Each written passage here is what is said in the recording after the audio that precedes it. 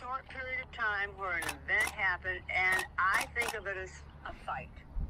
And so I could have come forward, Chris, flanked with attorneys, maybe famous attorneys who represented women who suffered sexual violence. I could have, spoken to a press conference, which would have been a horrible thing. But I wanted to control my own story. I wanted to get it down on paper. Sabrina! I wanted to control every word of it, and then I gave it out. And I think that is a good way for women to proceed.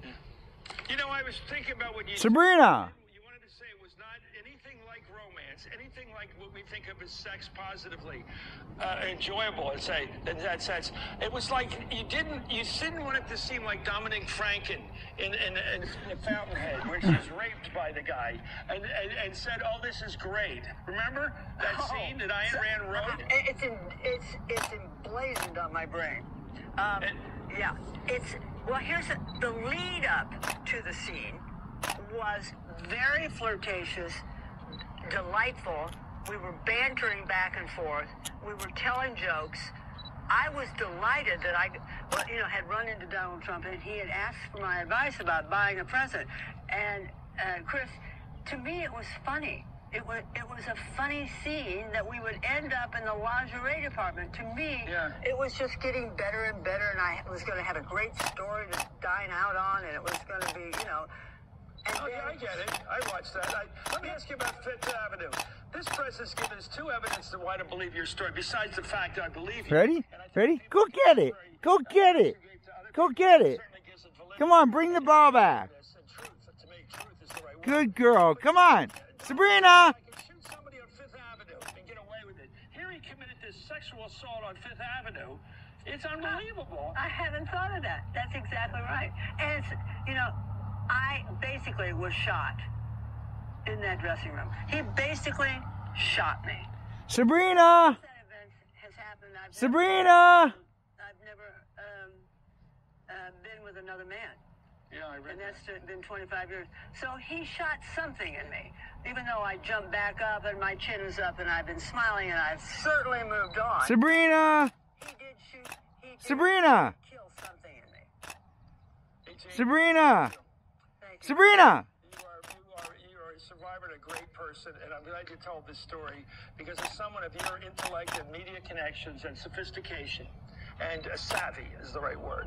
If someone like you doesn't come out, what about the little person who has no connections, no hope, Exactly. no knowledge of how to deal with this? Exactly. Thank you. Thank you, Chris. You are great.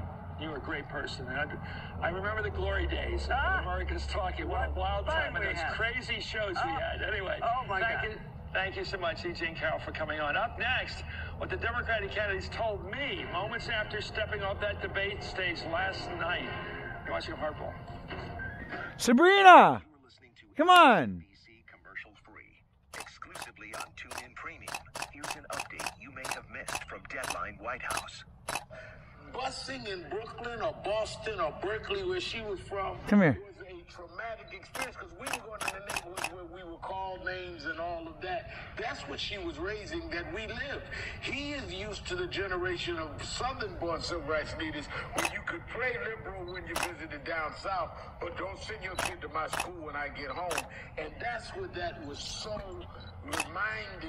reminiscent of last night when he said that. It's so painful. Like when I sat with him last Saturday on my show in South Carolina and said, don't you understand when you talk about buoyancy of last night when he said that? It's so painful. Like when I sat with him last Saturday on my show in South Carolina and said, don't you understand when you talk about boy and son? They would never call me son because they don't see me as a part of their family.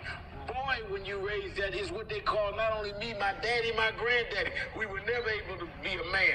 I understand it, but he wouldn't apologize. And all he had to do was deal with the pain he caused. All of us have said things we shouldn't say.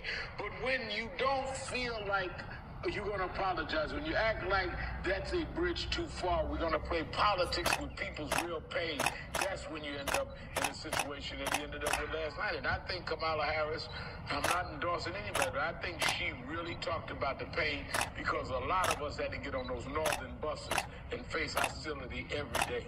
Great.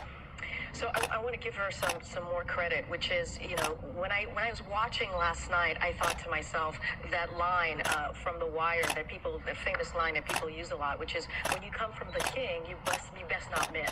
And she didn't miss. She went for Biden, and she went in. And the way that she did it was so masterful, was so surgical. And what she did was she used something that's incredibly important to him, which is his 40-year record. And then she leaned in on an